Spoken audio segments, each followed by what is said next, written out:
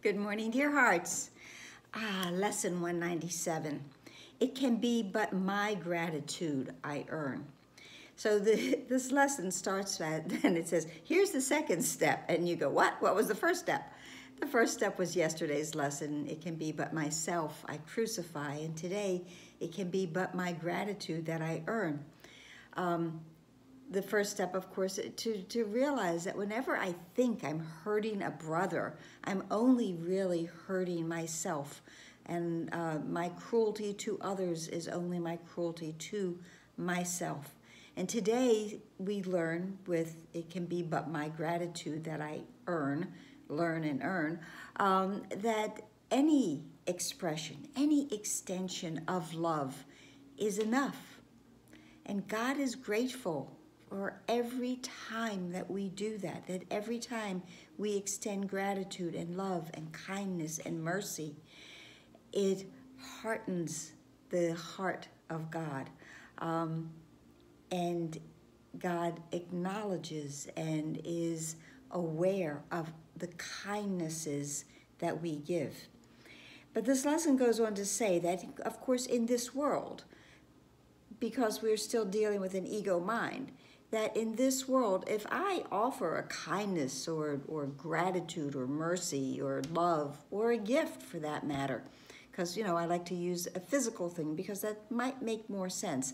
If I offer someone a gift and they don't seem grateful enough or loving enough, or that they really love the gift that I gave them, then in my mind, even if I don't actually take it back, I'm taking back the thought that first had me buy and give the gift, because I'm feeling that I was not properly thanked. This lesson tells us that when we do those things, and we do those things in this world, the ego gets in there because it is the voice that is loudest in our mind. When we do those kinds of things, it says, it is this you would, is it this really, that you would undo by taking back your gifts because they were not honored? It is you who honor them and give them fitting thanks, for it is you who have received the gifts.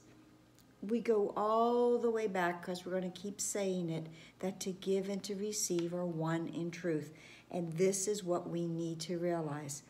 But the one who truly is universally thankful and acknowledges the gifts are God. It is God. God is thankful. It says, in your gratitude, they are accepted universally and thankfully acknowledged by the heart of God. It is that pebble in the pond that I'm always speaking of, that when we throw a pebble or into a pond and the ripples, the rings go out, we don't know where they're going to go. But this lesson, as so many of the other lessons in this course, tell us that it's not necessary for us to know how fully they will go, how many people they might reach. The fact is that every single kindness, every single loving thought, all that is offered helps to release this world from all of the illusions that have been placed upon it. And the paragraph 5, and this is wonderful, it says, and what belongs to God must be his own.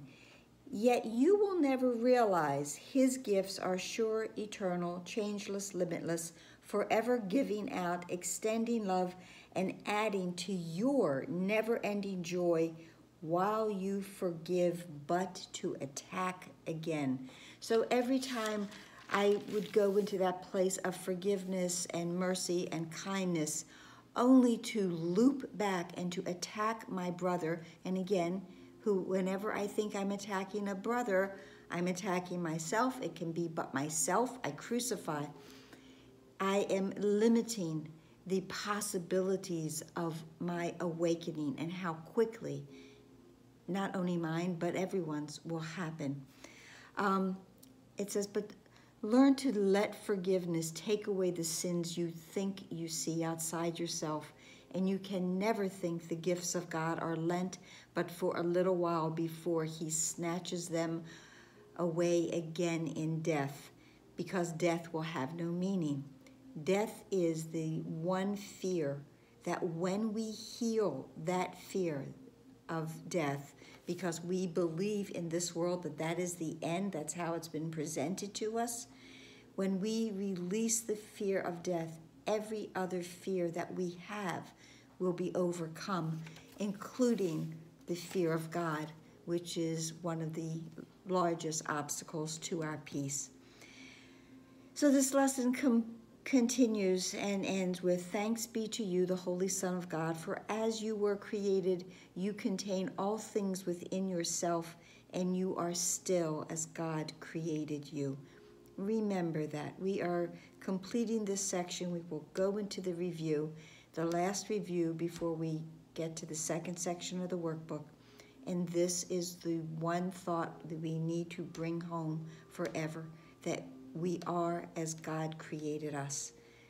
Know that and embrace that, and we will be free of every fear that ever may have crossed our mind. So that's it for today. I hope this helped. I hope you are understanding this. I am grateful for you on this journey with me. Please subscribe. Please subscribe. Please send it to others to subscribe. Recommend it to others. Like, share, comment. Namaste.